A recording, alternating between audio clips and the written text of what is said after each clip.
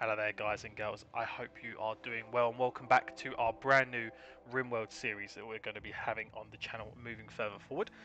We've picked a brilliant time to come back to Rimworld, to be honest with you, and to do another series because we've just had the Ideology DLC drop. Now that is obviously going to help us or hinder us potentially, because now you get to create your own belief systems and you get to fine control your behaviors, your preferences, your rituals, your symbols, and loads more different stuff that's been brought into the game, which we will go through in a bit more detail as we go through the save and the series itself. Also, in terms of Rimworld itself, if you want to play along at home, what I'll do is there'll be a couple of links in the description box below. All go into a website called Fanatical. I've used them quite a lot in terms of buying games in the past. You normally get a good discount off of the price that you'd normally find on Steam or Origin of the games. Usually 10-15% off of the overall price. I'll put the specific links down below for Rimworld, for some of the DLC and for a complete package as well. So if you are interested in picking up a copy, feel free to check the link out below. Of course, every time you do go through that link and look to purchase something, it will support the channel and will help the channel grow moving further forward. So without further ado, let's get the actual colony set up. We are going to go for the Rich Explorer scenario this time round. We've obviously done Naked Brutality quite a lot. I think this time we'll go for the Rich Explorer. We're still only going to have one person, but we have got a little bit more stuff, as you can see here, which will kickstart the growth of the colony, let's say, straight away, or just at least her growth of her colony, or his, of course, to start with. So we're going to go for the Rich Explorer. You've seen the other pages before, so I'm going to skip forward now until we crash land, and then we'll start building the base together. Okay, so before you can actually pick your people now, before you crash land, you have to pick your ideology now. So I wasn't sure if you actually have to create this while you're in the game, and maybe your colony starts creating their own beliefs as you play through. But no, you actually pick something from the beginning. So by the looks of it, there is a lot of different things to choose from. So we might have a quick read through a few of these before we make a decision. By the looks of it, you can create your own custom one as well, totally from the beginning. I don't know if we'll look at doing that yet, just because obviously we're not sure what 100% of these things are going to do. So what I'll do is I'll have a little bit of a read through some of these scenarios. I'll quickly hover over them, so if you do want to have a read, obviously feel free to pause the video and you can have a look through a couple of the different bits. I think let's just click on that one quickly. Okay, yeah, so they do a lot. Okay, yeah, so I'm going to have to do a little bit of reading before we go any further, just so I know exactly what we are going to use. So I'll quickly have a little read through these, and I will be back with you shortly in terms of which one we're going to pick, and I'll explain to you why and exactly sort of how that's going to fit in, or what we're going to look to do, and what our beliefs will be moving forward. Perfect, here we go. So we've got our first ideology that we're going to go with, and the first thing of the save that we are going to play as. Now, some of it was randomized all. Obviously, we clicked this and a few bits were put in, and a couple of bits I've edited and changed myself, just to give it a more of a feel of what we're going to go for. Now, we know from previous episodes, we love a farm. So what better way to have an ideology to start with as a rancher?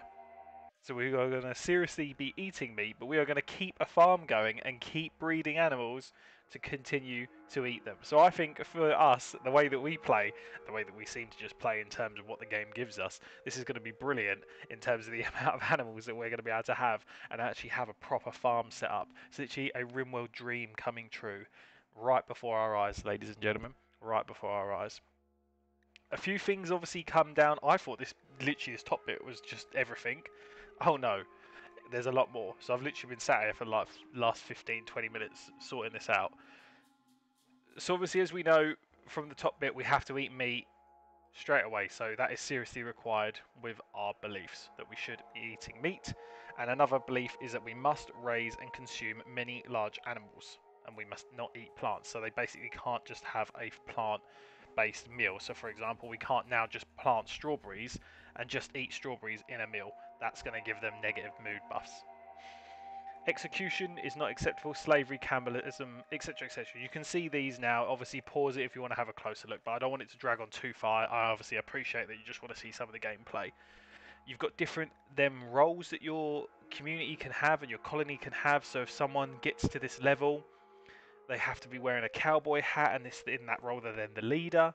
You can get an animal specialist, which if they get to that point, they've got a train animal chance of 200% and tame animal chance plus of 200%. So that is going to be fantastic. However, it does disable their work of cooking, constructing, growing, mining, etc. So it will basically just rule that person out. They will only be able to do animal care, which isn't too much of an issue. We've got our dance parties, etc., etc. The relics were interesting to me. I've never seen these weapons in the game. Maybe this one before, but this definitely not. So I don't know if they're new. But if we can get, I mean, one of them, that is going to be absolutely incredible. We've got our sculpture, which is apparently going to be one of our honoured sculptures, which is just a sculpture of a muffalo. So we'll take it. And then 65 different hairs and beards and tattoos are in use as well, apparently. So we're going to go through, select our person now. Then what I'll do is I'll select the person off camera, crash land, start getting things set up, and I'll cut back so you can see where we are getting up to. So here we are. We have spawned in. We have got Young as our character, Remy Young. Not too bad, not too good. He's not incapable of anything, so at least that's going to be easier for us to get everything set up.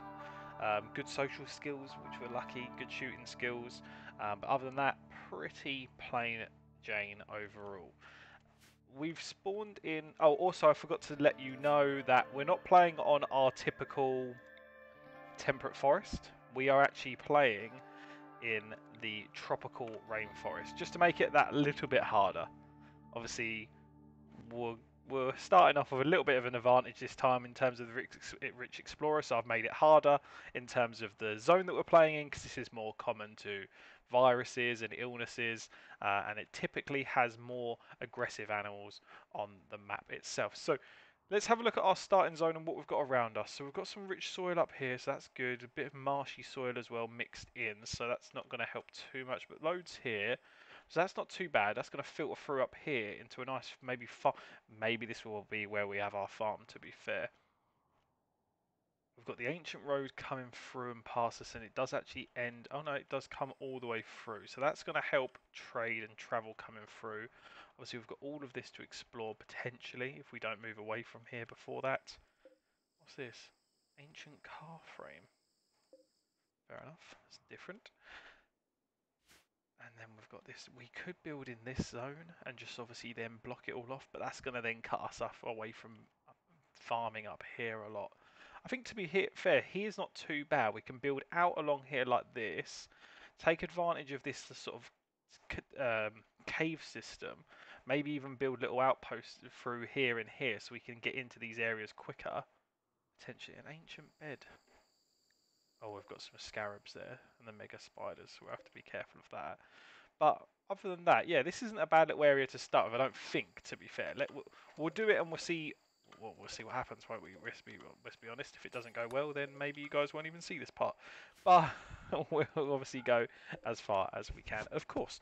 So first things first, we need some wood, which we need in every single save that we start when we're on our own. We need wood. The reason we need wood, we need to start building things. So let's get something. Let's start getting some of this cut. How much have we actually got already? We've got spawned in with 325, so that's not too bad. Maybe it's slightly less than that because he's already cutting things down. So walls look different. Nice emblem. We'll go through what's new in terms of the game shortly. First of all, we're just going to build little zones that we can start building in, and maybe just have like a little storage zone, little dining room, then have his bedroom down here like this. Put that there, put a door on there, door there, door there. Perfect. Oh, and put a door there so you can get through quick enough. Easy. What's this in here that we've got marble under here? Compacted palace steel. That's going to be handy to have. Maybe even potentially selling that in the future. Maybe if we need to. That's fine. So have you guys been enjoying the other content that I've been putting out? Obviously I've been doing a little bit of the Iron Man challenge on WoW. I hope you've been enjoying that. Also had some New World footage coming out. We'll have some more Iron Man challenges, some more New World footage coming in the near future. Starting to plan some things around some other games that are coming out in the near future.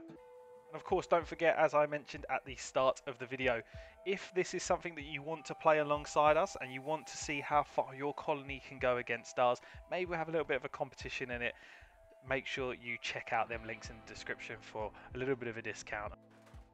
He needs a bed. Well, the first thing he needs is to actually just finish his buildings, to be honest, isn't it?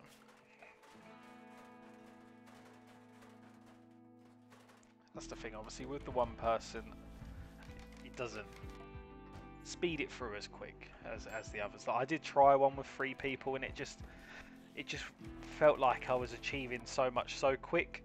And I just didn't know if it would be very interesting to see. So I thought I'd start a new one and do it with the one person itself. I wasn't necessarily happy with the 3 people one. I just didn't feel like it was entertaining enough. So of course, if you're not happy with it, don't put it out. Obviously, I just want to make sure I put out some good content for you guys to watch and enjoy. Something that's quite new in this expansion as well is you've actually got now favourite colours of your colonists. So you can actually now change the colour of their appeal, whereas before, for example, this Black Panther that's on the screen walking around at the moment, if you killed that, you would get black leather, and typically that would just make black coloured clothes. However, you can now make dyes. I'm not sure how, but you can make dyes, and you can then actually dye the colour of the clothes to their favourite colour. So that way, you can obviously get a mood buff from that as well, which is always going to be interesting to see how that plays out. I mean, it's going to help a lot in terms of what we need. He's only got 1 construction. He didn't spot that, to be fair, when we were spawning him, but that's fine. We can work through this. So let's have a look at the new stuff that's actually in the game. You've actually got fence. Oh my god, yes. Look, you can actually build pens now. So you know when we was trying that before, where we was just going to build normal walls, we can actually build an actual fencing, an actual pen for the animals. That's incredible. That is going to be game changer. Hopefully we just get a shed run of chickens and I can just literally put them all up here in a nice little fenced off area. Perfect. What else have we got? So nothing obviously in the zones. Production, electric stone cutters table. I think that's the only thing maybe that's different. Planter box, don't think that's different. About the furniture. So straight away the torch lamp is different. Dark torch. Treated wooden torch that produces a dim light over a large area. People who prefer dark light work best with this light. So I guess tunnelers and people like that. What else have we got? Dining chair. Obviously that looks a little bit different. No, that doesn't look different at all, does it? What am I talking about? Doesn't look different. Extra furniture. They're just the things from the mods, so that's irrelevant. So we've got some nice turrets. They're no different though. That's just because we've got them unlocked this time, and normally we don't. Power's the same. Miscellaneous. So this is a lot of difference. So you've got your logos that you can build, knee pillows, skull spike, file cabinet, drums, light ball and loudspeaker. Definitely going to be looking at them soon enough when we make a absolute amazing nightclub, I guess. Also got different flooring, straw, be used in animal barns. Nice. And then what? Oh look at them slabs. That's pretty cool, isn't it? So you could actually just have that almost covering their whole bedroom. Fair enough. What else have we got? Recreation, nothing. Ship. Obviously we ain't unlocked anything in the ship. And temperature, that's about it. Okay, fine. So at the moment there's a few different things on there. Obviously not everything, because we're not that far forward in terms of the technology. How much wood have we got now? More than enough wood to at least do his bedroom. So let's get rid of the rest of the trees that we're going to cut. Let's get his bedroom built. So at least we haven't got to worry about that, because he still hasn't obviously actually got a bedroom yet. It's not going to go very well because he's only got 1 construction. Sorry. What's that noise? That cobra has just absolutely annihilated that chinchilla. Awful bedroom, awful bed, which is going great.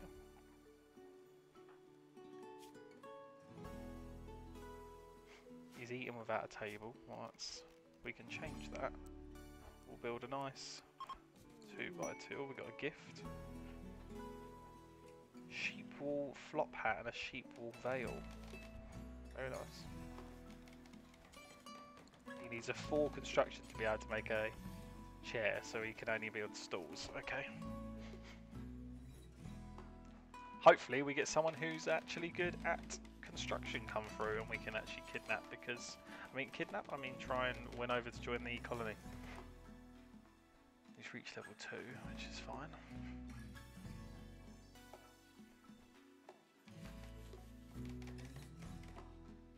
Let's get these built first before we build another thing, because we will need to build a prison soon enough, won't we? But first things first, let's build a butcher table and a fueled stove.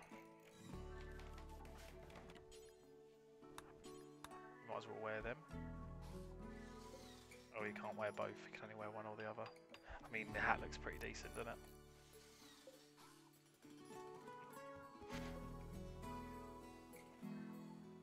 They've changed all like the different animations, like this before wasn't there before.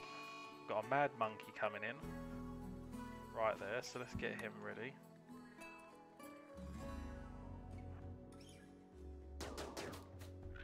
Great. Nice, good shot. Run.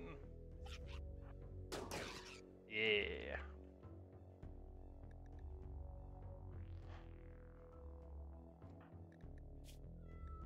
I think that 8 shooting is going to come in handy.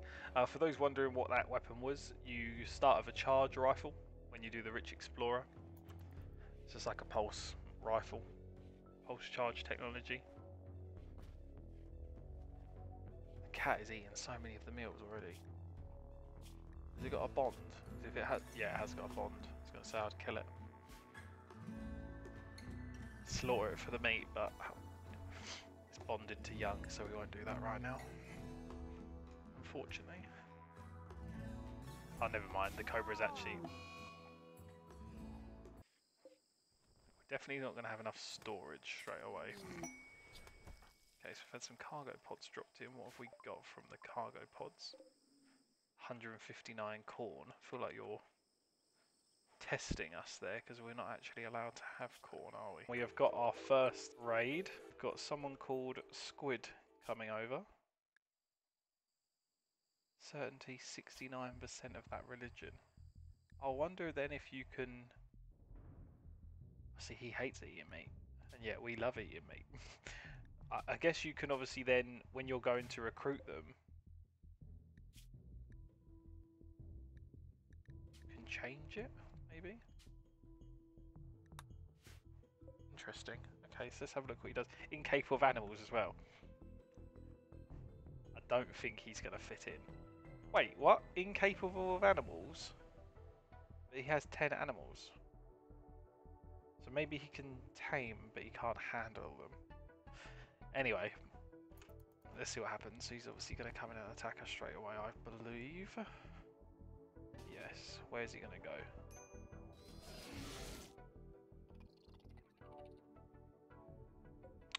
Never mind.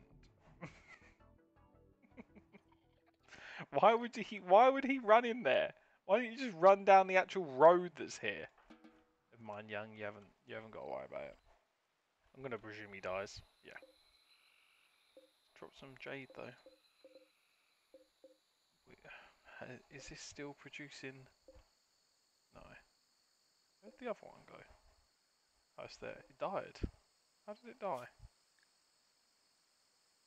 I must have got killed by him. Nice. Okay, well that helped us in a way. Without him actually knowing it, he's actually helped us rather than hindered us, even though he raided us. You can actually release them to the wild now. That's different, yeah, because before you could only slaughter them, couldn't you? That's good that you can actually release them. Chance that this creature will attack when a tamer tries to tame it and fails. Back to harm. Interesting. Maybe what we'll do as the save starts to progress, we'll name our colonists after some of our subscribers. So if you do want your name to appear in the game, leave a comment, let me know. Comment down below and I'll pick a few at random to start naming some of our colonists. I'll put a little order in, a little list out there in terms of who's going to be who and what.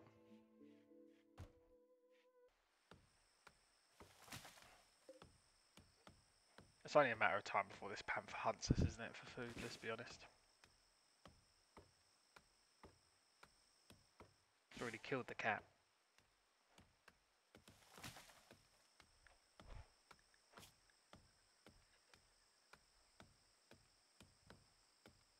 But let's be honest, we know that Remy Young, the gun dealer, is going to be an absolute MVP.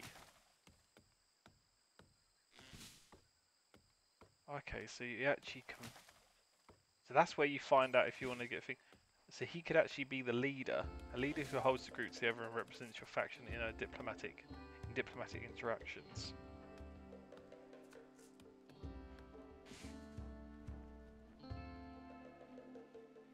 He's not got a cowboy hat, so he can't do that anyway, but it's interesting that he could do that. The panther killing something again? Yep, shock.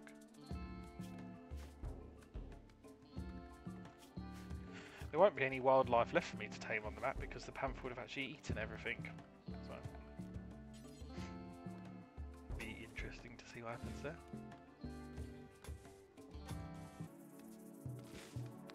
So I think I'm going to leave it there in this first episode. Obviously, we haven't had as much action as we usually would, but of course we have only just crash landed in. We had that one raid and they decided to run straight into the scarabs. So we will leave it there. We've obviously got the panther running around in the background, of course, eating every little bit of wildlife that we've got, and also already eating the cats. So they'll probably come and eat us next. But for now, we will leave it there and obviously see what happens in the next episode of our adventure. Yes, obviously we might notice some walls here that need to be destroyed. Accidentally built short walls instead of normal walls, so then raiders can actually walk over them, so that's not going to help in the slightest. So I'm going to leave it there. Thank you very much for watching. I hope you enjoyed the episode today. Please leave a like, comment down below, subscribe if you are new around here, and I'll hopefully see you in the next episode of our newest Rimworld series. Thank you very much for the support, and I'll speak to you soon.